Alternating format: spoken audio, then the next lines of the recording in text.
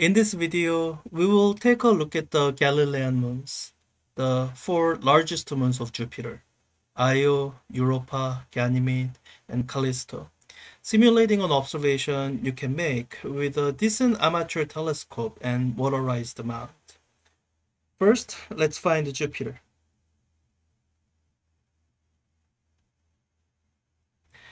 With unaided observation or naked eyes, we won't be able to see the moons, even though the largest of them is even larger than our moon. We can simulate use of telescope by zooming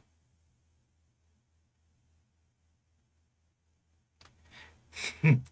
Let's back up a little bit with the zoom. So we are simulating an amateur telescope or telescope similar to what Galileo might have been using. So the vertical field of view here is about 1 degree, and that's about double the size of our moon. I think even at this zoom, you can notice that something is different here. Jupiter and the fainter dots are all in a line. If you pick the right time to observe, you can see all five. And most of the times, you can resolve at least three of them. Two of the moons might be hiding behind the Jupiter sometimes. I think in this view, one of them is hiding behind the Jupiter. Let's see. I guess Ganymede must be behind one of these. Straight lines don't often occur in nature unless they have a reason to be. In this case, the reason here is that those smaller dots are circling around Jupiter, and we are looking at them edge on. The innermost of the moons, Io, orbit Jupiter quickly enough that you can see its orbit over one night of observation for the right time of the year. Let's simulate observing it for about 8 hours on a time lapse.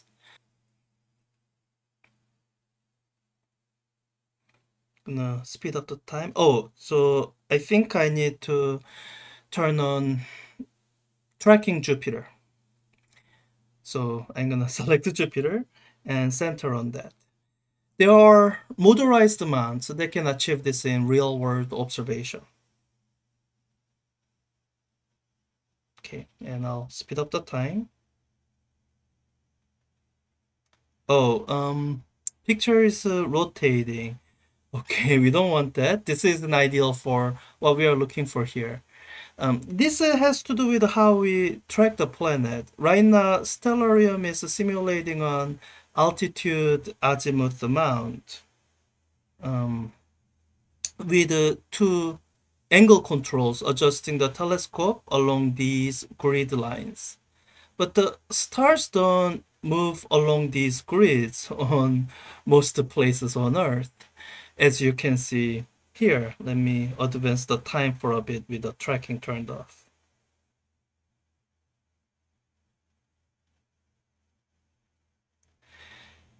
So as the altitude azimuth mount tries to keep up with the motion of the planet, it introduces a tiny bit of rotation into the viewport.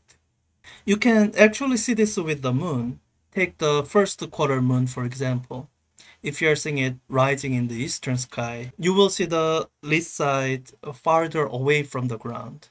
And when you see it set in the western sky, you will see the lee side closer to the ground. So in your telescope tracking the moon, if you try to keep the ground on the consistent side, you will see the moon rotating as you track it. We don't want that.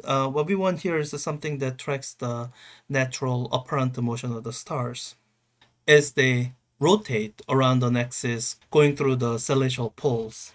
As they do that, they follow the equatorial grid.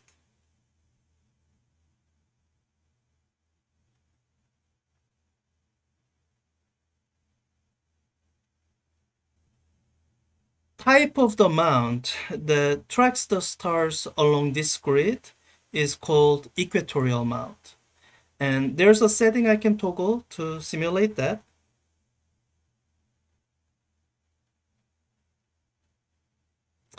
Okay, I think we are now set up to Now set up for the 8-hour observation.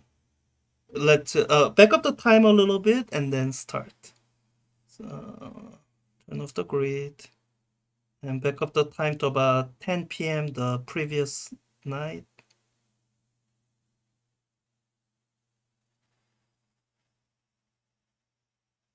And okay, let's start the 8-hour observation.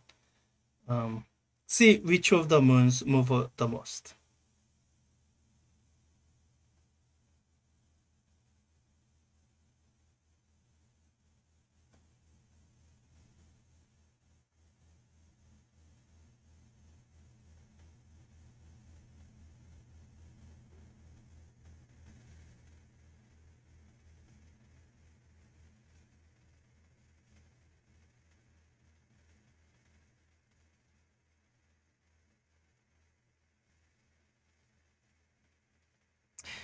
You can see that Io has moved noticeably over one night.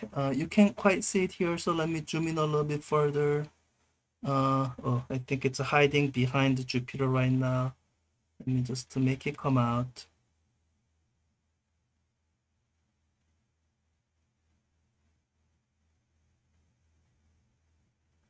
So Io has moved from one side of Jupiter to the other side. The other moons moved a little bit too, just not quite as much. The farthest moon of the farthest Galilean moon of Jupiter, Callisto, has an orbital period of about 17 days, so you would need multiple nights observation to see it clearly changing position relative to Jupiter. Let me demonstrate.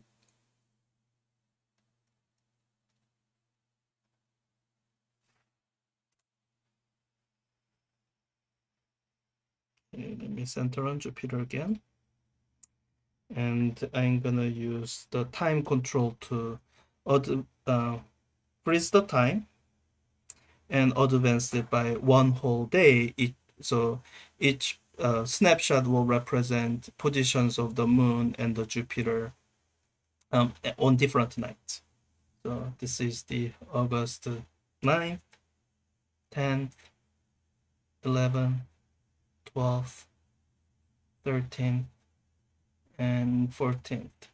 So I think this is Callisto. I think we covered about a quarter of the orbit of Callisto.